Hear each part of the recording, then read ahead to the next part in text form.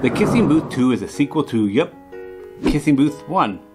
It is a teenage drama-rama that I believe is directed mainly towards teenage girls. I must admit that I kinda hated / liked the first one, so I had to watch the second one when I saw that it was coming out.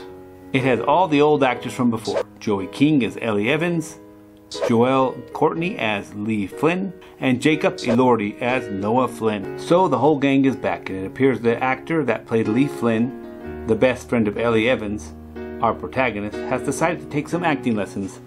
That, or he has decided to learn from his mistakes from the first movie. But then there's a little problem that I see. The problem that pulls me out of this fantasy and gives me a smack of the reality of how this movie really is the following. They all are perfect looking. They all have perfect cars, houses, skills of 30-year-olds, and the minds of adults that are super confident and know what they want in life and have already achieved it. Well, not in love, but in everything else, they sure got it. This movie is literally a generic view of what someone would think a teenager would want in the form of a teen soap opera movie. I am, without a doubt, positive that this movie had all the corporate approved messages and requirements as well.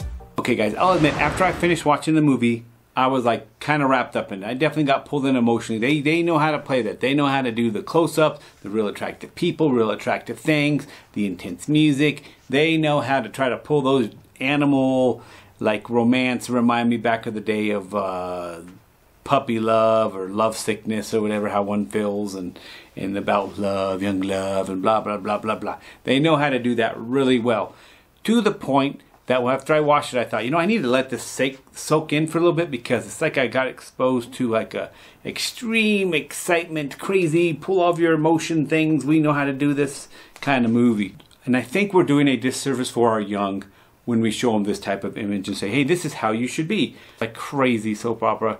The movie was over 2 hours. This is not the kind of movie I'd expect to be over 2 hours. It was really long. So, I mean, overall, guys, the message of working hard or how you be successful in anything, like one guy named Marcos, he was super talented player of the guitar and could sing and everything, and he acted like an adult, yet he's supposed to be an awkward teenager. Teenagers don't act like that, and to have those examples, I think, can sometimes be a disservice to our young to say, this is how you should be at this age. No.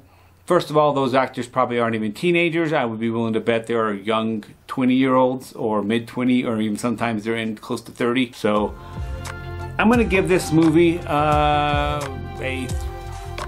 3 out of 10. 3 out of 10. So yeah, if you're into Kissing Booth, then you should go see it. And if you're into just watching a cheesy, get into the moment type of movie, go see it. But overall, I didn't care for this movie. So until next time, guys. Peace! Yeah, boy! Oh, hey. Hi, audience member. How you doing? You're still here, huh? Cool, cool, cool. Well, have you decided what video you're going to pick? Or perhaps you need to subscribe still, or like, or leave a comment. Whatever the case, I hope you enjoyed my channel.